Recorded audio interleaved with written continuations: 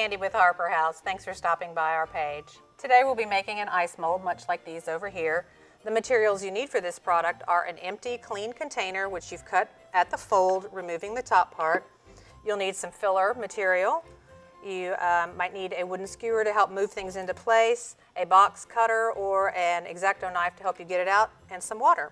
For today's demo, I'll be using a wine bottle. I still want it to look quite festive for the holidays, so that's what I'm using right now, but you can customize these bottles to be anything that you want. I like this one for, a summer party or light wine, something like that. Once you get all your fillers into place, you want to kind of poke them around, make sure the bottle is even on all sides, and then you want to add your water carefully. As you add your water, you want to do it slowly because things will move. And you want to bring your water level almost up to the top.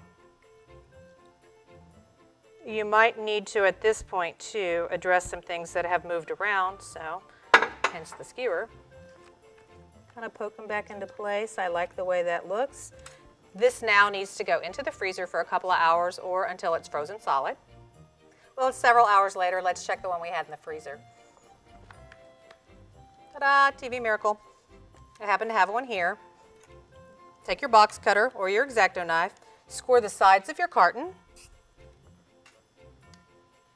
peel it away gently, and it looks like this. This one is now ready to join the others over here. We hope we've encouraged you to tap into your creative side. Happy holidays and Happy New Year from Harper House.